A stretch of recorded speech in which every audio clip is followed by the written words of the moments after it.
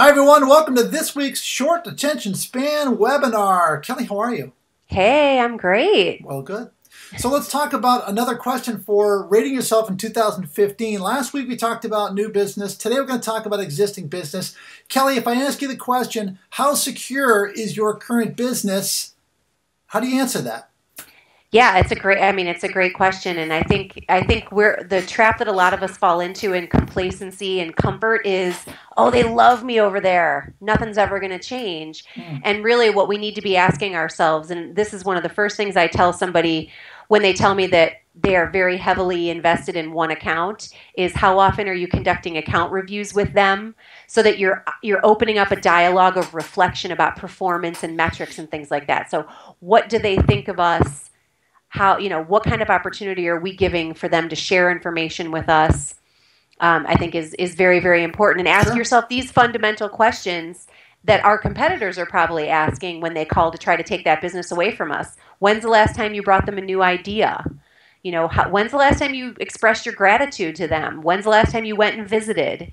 Things like that. I mean, we have to be constantly being new and not just complacent and sitting back on our laurels. Another question to ask is, what assumptions am I making? What assumptions am I making about this account? So if you heard a little voice inside your head when we asked you the question, how you doing with your existing accounts, and you said, "Oh, I'm fine." That's an assumption. Yep. What are you basing that on?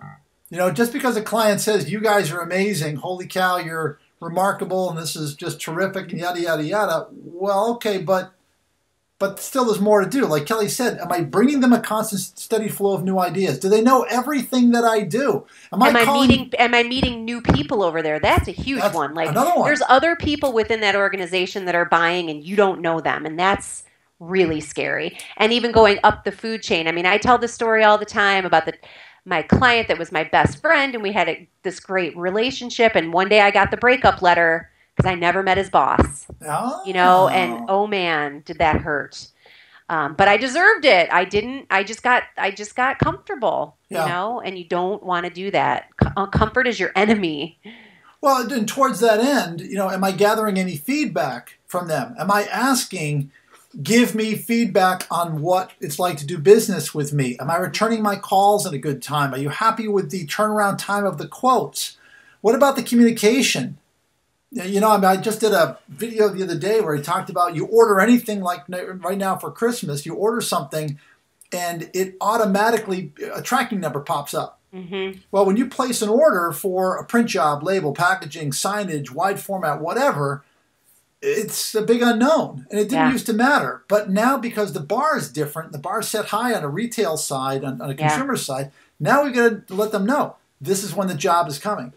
So gather feedback. Again, do you know everything that we do? What could we do better? Here, if I waved a magic wand, if I handed you a magic wand, what would that look like? Because I'll tell you what, your competition is going to chip away at all these things from different sides. Yeah. So think about your own vulnerability. If you were calling on your own accounts, what points would you hit? Right. Where are they going? Where are they going in the future, and where does that leave you? That's another good one. What services do you wish we offered that we're not currently offering?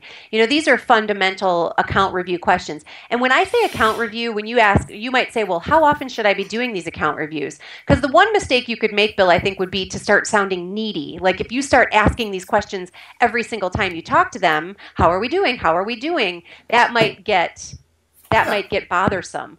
But I always say that the frequency should be directly proportional to the size of the account and the percentage of your business. So quarterly if they're huge, a couple of times a year if they're a mid-sized account, and at least once a year if they're a significant but not gigantic amount of your business. Is just, again, the check-ins. And I would also ask, Kelly, am I showing my face often enough? Right. Are we getting together often enough? Am I communicating in the right way? Do you like the voicemail? Do you like the email? Check things out like that. Yeah. Okay. Just double check everything. Don't make any assumptions. Because it can change too. People may be preferring to communicate via email more. They may even be more likely to communicate with you on a social media stream or platform than you, and you may not know that unless you ask. Right. Sure. That's important. And be there if they do. If they say Twitter, get on Twitter. If they say Facebook, get on Facebook. Those kinds of things.